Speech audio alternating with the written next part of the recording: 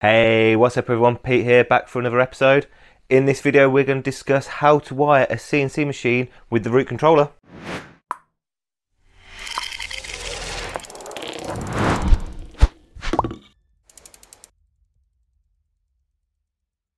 So to make this a bit more manageable and digestible for you guys at home, I have got a small single axis CNC machine that we're going to wire up. Now the concept of this is to just scale it up to the amount of axes you've got. Typically speaking, the root CNC is a 3-axis machine, although we have a second Y-axis, and the principles that you're going to learn today are going to be just scaled up and multiplied for how many axes you need. So if you understand the fundamentals going on in this video, you can easily scale this up and conquer any machine you want.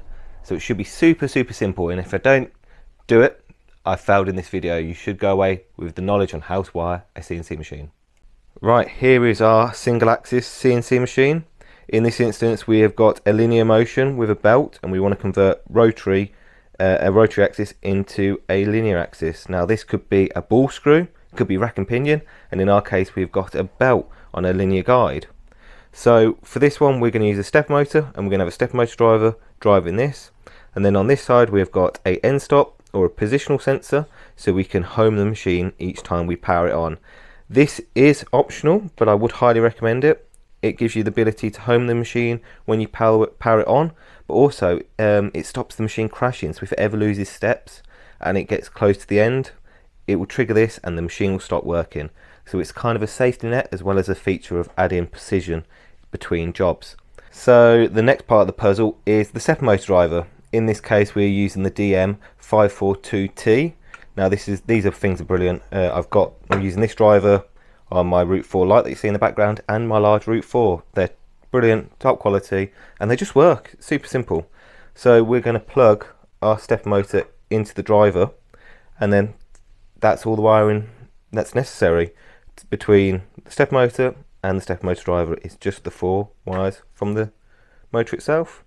So the next part of the puzzle is the motion controller, and in this case we're using the root controller isolated. This is a brilliant 6-axis fully isolated motion controller, and naturally part of root CNC we're going to use that. And simply put, we just connect our end stop, our inductive end stop, into the input port, and then we connect our stepper motor driver into the stepper motor port.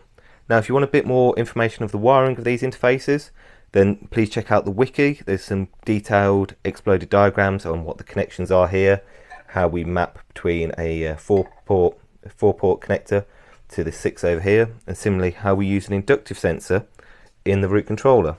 It's not just inductive sensors, you can use mechanical end stops like you see on the Root 4 light over there, as well as on the Root 4 itself.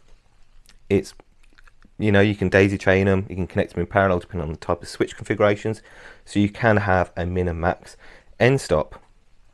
And as this controller is fully isolated, we need some power supplies to go with it.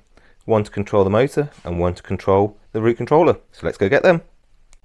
Now what you see here is the complete system you need to get a CNC working. At the moment we've got the single axis. On the left here we've got the power supply that is only used for the stepper motor driver and stepper motor.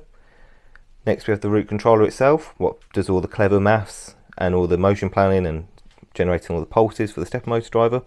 And then over here we've got an additional second power supply that is just responsible for powering the root controller and any inputs going into it. If you want to see a bit more of an exploded view of what's inside the root controller, check out the wiki. There's a block diagram showing you where the isolation zones are and how you can use them for your different features, because it's not just stepper motor ports, there's laser, there's RS485, there's relays, there's MOSFETs, there's a lot in this root controller. So this is what you need to get started, and if you want to add more, you just add more drivers, more wires to the root controller, and then more axis. Similarly for the end stops, we've got a max here, but we could also have a min over here in this hole. We can easily connect up and parallel them up in the root controller. Again, more information on the wiki, and if I haven't got any information on the wiki, please ping me a message and I'll try and get it added. So for this demo we're going to connect it via USB. The USB port is also isolated, so that's quite handy if you're building a plasma cutter for example, and I'm going to control this via the laptop. So I've now connected the laptop via a USB Type-C cable between the laptop and the root controller, and I'm using universal G-code sender as my preferred G-code sender that can control the CNC. I think it's brilliant, great bit of software, and it's free and open source, so definitely check it out. So at the moment the machine's all powered on and we just need to home the machine. So you will notice here, oh, if I can hit the enter,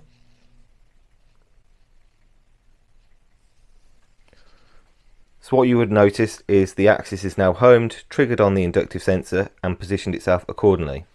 I've written a small quick G-code command or script or job you might like that just moves this back and forth just to show it working. So if I go over to the computer, I've got my small job there in G-code, and if I hit play, perfect, we'll do it once more. And there you have it, one single axis CNC machine.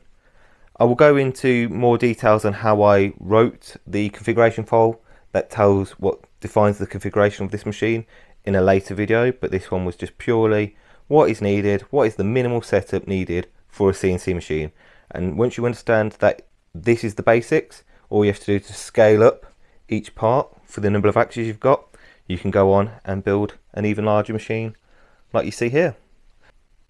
So I hope you liked that video on how to wire a CNC machine, in particular with the root controller, and hopefully this empowers you to go out and build one of these great machines. It's very rewarding when you get to be able to make stuff yourself in your own garage. Now if you want a bit more information on the actual intricacies of the wiring, please check out the wiki. It's very helpful and I'm forever adding new information as questions arise to it. So if there isn't anything there, ping me a message, I'm sure I'll happily answer it and get it added to it. On there it will have example configurations as well as the wiring needed to scale this up into a full-size CNC machine. So if you like this video and you think I've done a good enough job, please hit that like button, maybe consider subscribing. And if you want to see more of this, I want to do a bit more videos on how to configure it, how to write your YAML file, how to program it. Stay tuned for more. Any comments will help me empower me to do that a bit quicker. But I hope you like that video. And then I think in the next one, we're going to go and get a servo motor connected to the root controller. I know a lot of you have been asking for it. So hope you like it. Consider joining our social channels. Links are below. We've got Facebook, Discord, Discourse, as well as Instagram, just so you can stay up to date with the latest from me. And I hope you like it, and I'll catch you in the next one. Thanks, bye.